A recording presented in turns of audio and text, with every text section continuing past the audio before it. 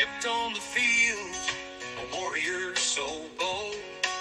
Center of the team, a story to be told. Two-time All-State, he gave it all he had. In the game of life, he always played it glad. Reverend Dream, oh, can't you see? A soldier of faith, a champion to be. From the ring to the pulpit, he stands so tall. Spreading love and salvation, he's given his all. Five-time tough man, he stood. Thank you for coming in tonight. This is Reverend Dream. Tonight we will be doing a few different things. First, we're going to start with a prayer. I always like leading you in with a prayer, or leaving you out with a prayer. And I just got that feeling the Holy Spirit told me that I need to pray for somebody tonight. I don't know who you are, but you do. You are battling demons within inside of you. I don't know what the demon you have is, whether it's addiction, whether it's mental, whether it's perversion, whatever the demon is. We need to see if we can get it out of you to where that God can allow it to be able to work inside of you. So let's do that first before we get into the meat and potatoes. So if you would, take off your hat, grab an iced tea, sit down there and listen to me as I pray through the Holy Spirit. But as you know, if you've watched me for any certain time, I don't like to pray online. So I will turn my camera. You'll see an empty seat that usually contains the raccoon wrestler herself. But she's inside wrestling the kitties. And tonight it's just me and you. As we're going to do a bunch of devotionals. We're going to stack them in to where that you'll always have a devotional to hear from me. So if you see me in the same clothes, don't think nothing of it. It's probably the same day I'm doing it in. But I will be out here sweating, and I'm sweating for you. And remember that. So for those who is lost, that has not found their way yet, maybe this prayer is for you. I don't know why the Holy Spirit led me in, because I still have a couple that I could have put out. For some reason, he told me, get in that car today and do your lessons that you need to do. And listen to me and follow through my words. So here I am. So if you'll bow your head, take off your hat gear like I'm fixing to, as soon as the camera moves, because I don't want you to see how nappy I am right now. But I do want to give respect to God as I do. So here we go. As you can see, the raccoon wrestler is not there. And there's the hat. So for those who said he didn't take off his hat, yes, I did too. It's in my lap. So here we go. Heavenly Father, I come to you tonight, for you told me to get into this car and pray this prayer. I'm allowing the Holy Spirit to come in and lead it, so that your ears may hear the words that you need to hear. Father God, there are lost souls out in this world that needs to hear the word of you, the rules and the laws and the ways that you expect us all to be. Even though we're going to fall short and fail because we are sinners and we're in a sinful world, we know, Father God, that you hold our hand when we do. We place you first in all we do or say, so that when we do fail and fall, you will catch us and carry us the rest of the way.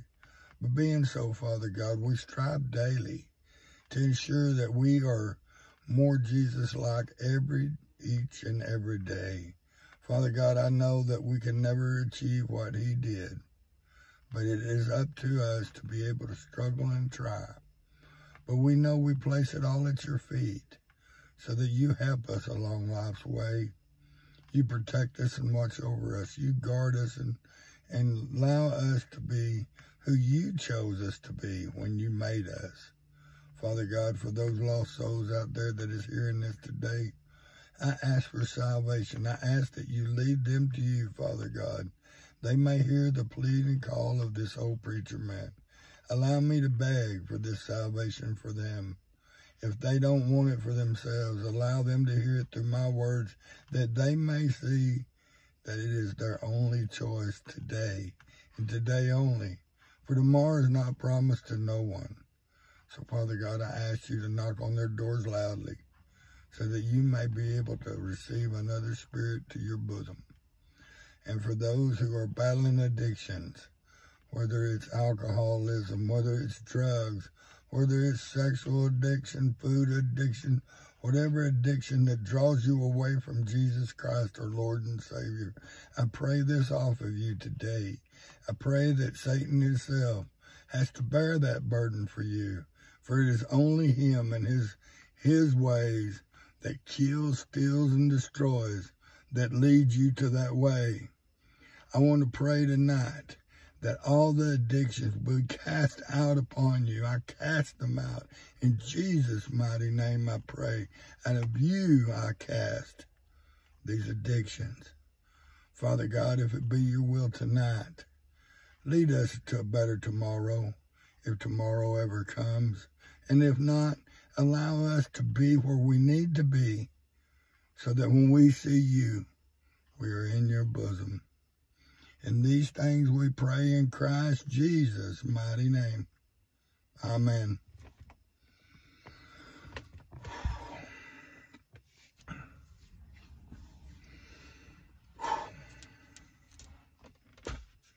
Okay, let's get down to the meat and potatoes.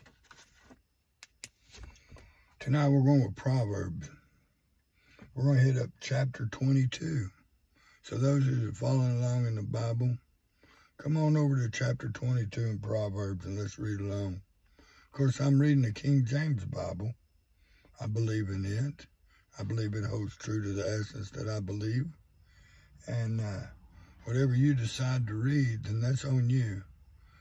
But know that man creates different versions of different Bibles, sometimes to please their own selves and not to please God. So, with that being said, we're going to continue. A good name is rather to be chosen than great riches, and loving favor rather than silver and gold. The rich and the poor meet together, and the Lord is the maker of them all.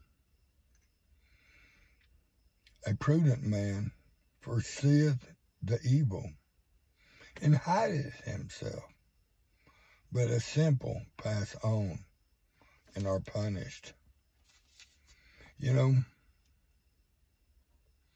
have you ever been that person that knew what sin was? You was prudent, knowing that this is not what you're supposed to be doing. This evil is not supposed to be upon you. And you hide. You don't let it find you. That is a prudent man. That is someone who is living the way God intended him to live. Where a simple man says it's okay. I'll be all right. And then you're punished for it. Always remember that, man. You will always, if you stand before a judge, be either found guilty or innocent. If you are prudent, then you will be simply innocent. Whereas if you are guilty, then guilty you'll be charged. By humility and fear of the Lord are riches and honor in life.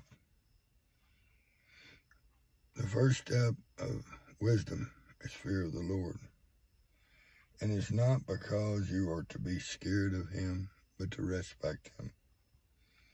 Thorns and snares are in the way of the froward, that he doth keep his soul shall be far from them. People that sin, their life is full of thorns, full of snares by Satan himself. He places it in to capture your essence, your spirit, your soul. if you fall for them, the things that are glitz and glamour, the things that he places there before you,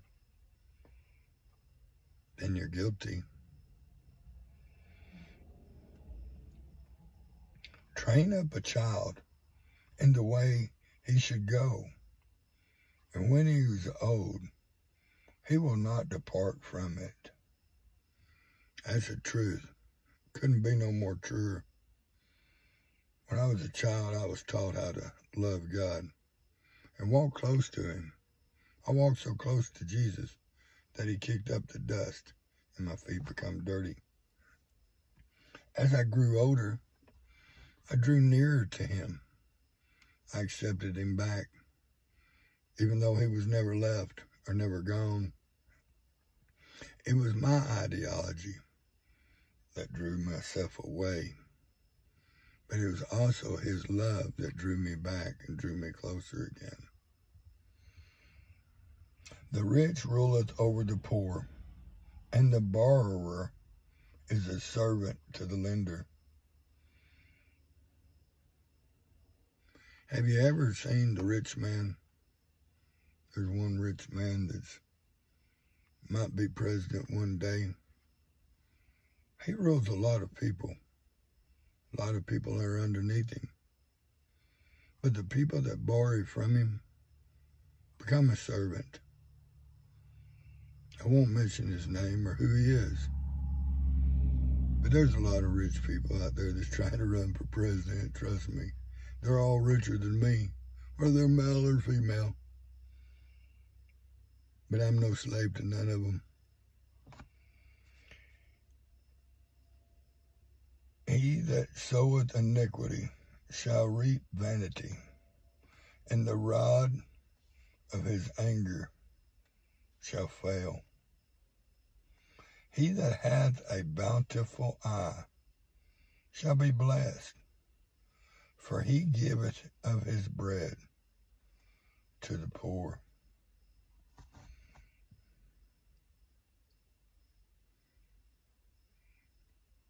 This is true.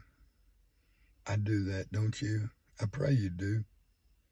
Do you give to the poor if you've got more than they do?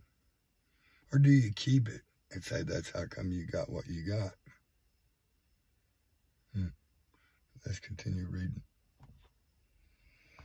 Cast out the scorner, and contention shall go out. Yea, strife and reproach shall cease. For he loveth pureness of heart. For the grace of his lips, the king shall be his friend. The eyes of the Lord preserve knowledge, and he overthroweth the words of transgressors. When I come out here, I'll be real careful not to speak my words or thoughts. I allow the Holy Spirit to speak what he needs to through me, so that I know that the knowledge that I have here, that I give to you, is pure. It's like honey that I love so well. If I don't give you what's right, what the Holy Spirit gave me, then I'm giving you wrong. We have to always remember, guys, we're doing it for the Lord and not for ourselves. If you were doing this work for God, for your wealth, to pat your body, to make you fat and rich. Sorry, message. Then you're doing it for the wrong. If you're a prosperity preacher who says give, give, give, give, give, give, give, give, give, when the price is already paid. Didn't Jesus say, it is finished?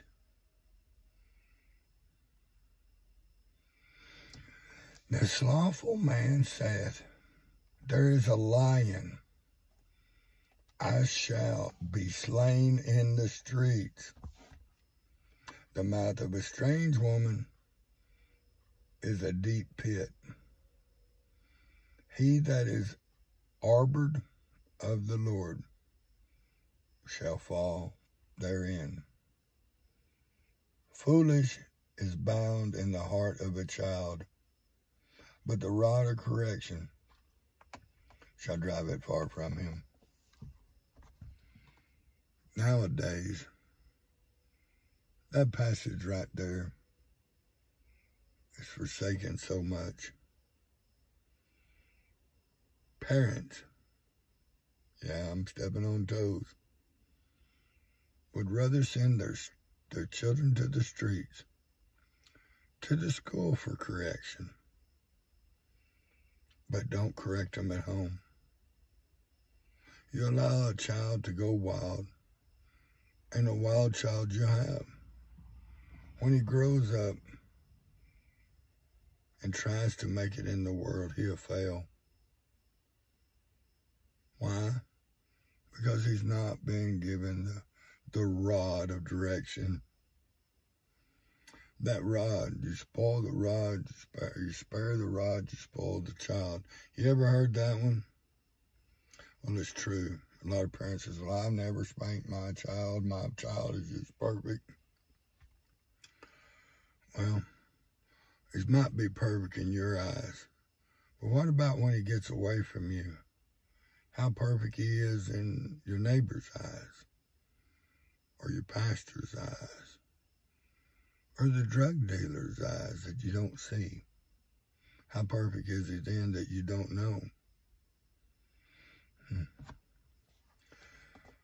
He that oppresseth the poor to increase his riches, and he that giveth to the rich shall surely come to want.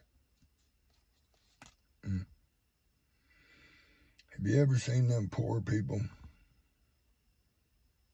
And you say, hey, I'm going to give you this to make your life better. Do you think you're given a reward later in life? Or do you think you're giving up your wealth for something that's stupid?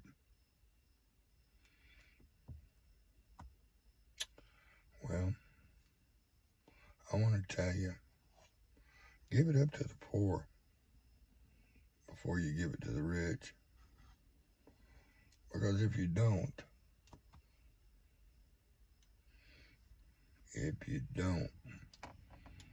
you shall need more in your life. Then will you have it?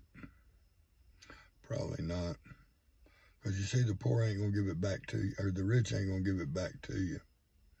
But if you go back to that poor man that you passed on the street that you did not give nothing, and you ask him, hey, mister, can you spare $1?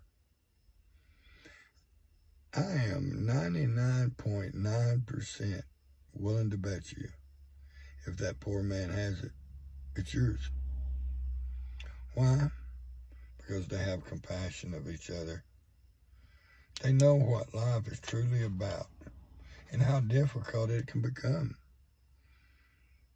They won't see you do without because they done without themselves.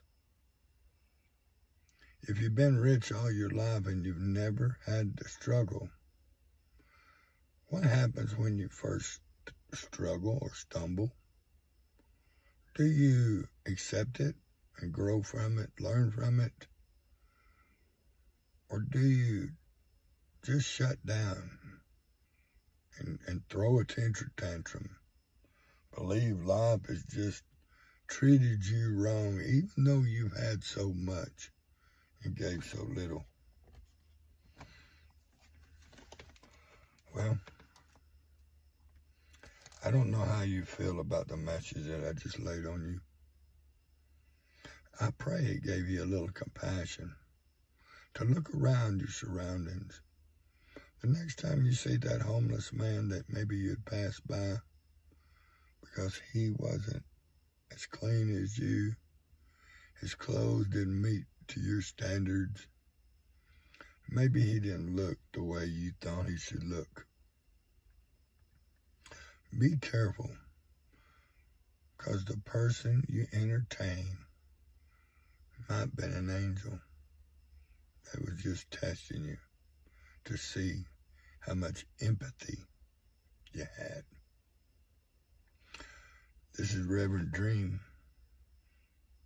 I hope you enjoyed this message. And if you did, please, by all means, share it, subscribe it, tell somebody else. Let your family know that Reverend Dream is out telling the truth. He's spreading the gospel. He's trying to win spirits, one prayer at a time. If it's something you like, subscribe. That way you catch my next one. What will the message be? Only the Holy Spirit knows. But I promise you, it'll be a doozy. We love each and every one of you. Don't forget to pray. God bless.